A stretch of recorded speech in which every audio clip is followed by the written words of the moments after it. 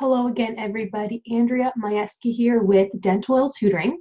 I had a student come to me earlier today and they did ask me some very real questions and they made some real comments that sort of brought back memories for me because I remember thinking the same thing when I was a student and wondering why nobody was ever talking about it, wondering why I couldn't get help, just needing somebody to talk to. So you might be wondering what that is. Well, if you're a dental hygiene student, you all remember, if you're not there yet, or if you're at the end of your program, your first day in clinic. So I'm not talking your first day necessarily with your student partners, but I'm talking your first day in real clinic, seeing a real live patient. Now, it doesn't really make it any easier if you're seeing your mother, your father, your sister, a friend, or a patient you have no idea who they are. You feel the same things like, oh my God, I'm working on an actual person now. Yes, your student partners are real people, but if you mess up, you don't feel as bad because they're feeling the same things. And you know that they're as anxious as you are. They're terrified to hold up that sickle scaler and clean those anterior teeth because there's not a lot of gingiva there, and you're all thinking and they're all thinking, oh my God, I don't want to mess this up. I don't want to hurt you. I remember when I was a student, on my student partner even just simply starting to scale and being like, oh my God, does this hurt? They're like, no, like keep on going. And I'm like, does this hurt? No, it doesn't hurt. Keep on going. Like I would just be so nervous and so anxious. Now, I remember my first real patient. She was not really a friend of mine, but she was a friend of a friend. And she was a little bit younger than me. I'm trying to think how old I was, probably about 24. She was maybe 18, so she was like a friend of a friend. I knew her from where we used to go camping, right? So you might be wondering, oh, well, that's not so bad. Like you shouldn't have been too nervous because at least you knew her. But I was very, very nervous. Even the paperwork stuff, you are nervous about that too, because it's your first time with a real person going through everything. And I remember, having in my head to make sure not to miss anything, to make sure to write anything down, because if you miss something, that could be a pass or a fail, depending on your school. But mine was very, very strict, where you were allowed to miss a couple things, whether it be if you missed writing down the patient's last name, well, that counted as a full point. And then on the next page, if you missed writing down they had linea alba on both cheeks instead of just one, well, that's another point, so points would add up. And even if I got maybe 3 things wrong or missed 3 things, that's it, I would fail that whole patient. So here I'm thinking in the back of my head, and you're all probably thinking the same thing, whether you started clinic or not, like, okay, you're nervous to begin with to clean somebody's teeth. You're even nervous to go through the paperwork because you don't really know what you're doing. You know what you're doing, but you're nervous and you don't want to mess up and you want to get a good mark and you want that patient to count and you know that you need a certain number of patients. So you're thinking about this all, even the first day. Your instructors are probably saying to you, you know what, guys, just take it easy. Don't worry about it. This is only your first day, but you're all probably thinking, yeah, it's my first day to mess up and it's my first day to get something wrong. And that will just kind of set the tone for the rest of clinic. That's what you're all thinking, okay? I thought the same thing. You never want to mess up. You want to be that student where you're proud of yourself, where your instructors are proud of you, saying things like, wow, it was your first day, but you did amazing. Not, oh, you did really, really bad today, but don't worry about it. It was your first day. So there's so many things that you're thinking about. That's totally normal. But for the most part, you are afraid to start cleaning teeth, right? Now, let me be honest with you. My first patient, I didn't do a good job cleaning her teeth at all because I barely touched her. I was just so nervous and I didn't really see any plaque. I didn't really see any tartar. I was afraid to go underneath the gum line, so I didn't really check either. But here I was, with my instruments, just sort of slowly taking my time, cleaning, I put up my hand, okay, instructor, I'm done now. Come on and have a look. And she would come over to me and just be like, oh, did you even clean her teeth? Like, there's still a lot of little pieces of tartar here. Did you not see that?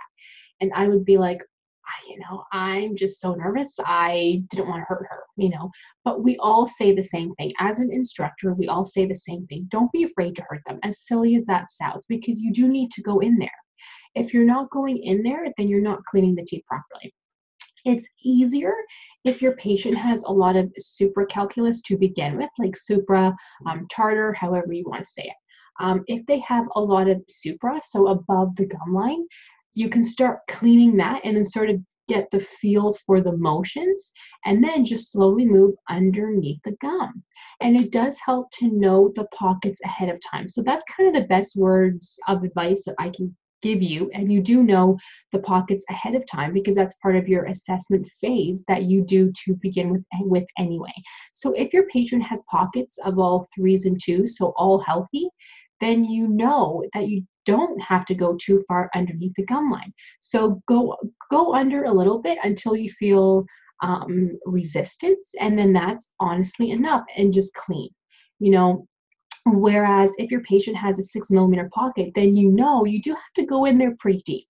And those are the hardest ones to do because you're nervous to begin with to even go in there at all. So you might be comfortable going underneath the gum line a little bit, but then a 6 mm pocket, you're in there pretty good, you guys. So do not be afraid to ask your instructor to show you. You know, I suggest doing it first, and then just simply asking your instructor, you know, ask them something like, oh, could you show me how you would angle your instrument to get into this pocket? Depending on your instructor, they may say well, you should know this, so you have to clean it first, and then I'll let you know. But hopefully you have a nicer instructor who will say, sure, I would be happy to show you. And then look how she's just putting that instrument in, no problem, and it does go in there pretty deep. As I'm cleaning teeth now, I don't even think about it. Like, I'm just in there. But I remember as a student watching my hygienist at work because I was a dental assistant, and me thinking, oh my God, she's just shoving that instrument in there. It's bleeding like nothing else, and the patient's not feeling any pain. Oh my God. They don't feel pain. You have to get in there. So something to keep in mind. So that was the hardest thing for me, and you might be the same way, but that was the hardest thing for me as a new student or as a student new to clinic, was to just get in there. If it hurts the patient, it's probably because they have gingivitis. It's probably because they have perio, but your technique won't hurt them. Like, unless you're horrible, but at this point you would not have been able to pass your student partners if you had a horrible technique. So does that make sense? You learn all of this stuff, but slowly and surely. So keep that in mind. So remember the days when you were in pre-clinic learning on your non-student partners. Like you had, we called them typodonts. So if you call them the same thing. So you have fake teeth where you're practicing on. Your motions are the same. Yes, it feels different. Being in a person's mouth makes total sense, but the motions are more or less the same. So don't be afraid to get in there, okay? And remember, we all felt nervous. We all felt anxious our first day. I was terrified. The first week, I was still terrified. But now, looking back, I'm thinking, oh my gosh, it's just so easy. You know, you get the hang of it. Even after the first couple of weeks, you'll be saying to yourself, okay, this wasn't so bad. It depends on the types of patients you have. So it's kind of nice to have a really hard patient at first because then everything else is easy. But you know, you might not be the type of person that wants to have like a DD3 class patient. So you might want the healthy ones. You might want the easy ones. But then as soon as you get a harder patient, it's almost like you're nervous every single time. But if you start off with a harder patient, say with a lot of stain, then every other patient after that, you'll be like, wow, this is so easy now. So it's kind of easier for you to start off with the hard ones. Even if you don't pass all of your patients, don't worry about it. You're not the only one. Trust me, I failed so many patients when I first started, so many. But I more or less blame my instructors because I don't know.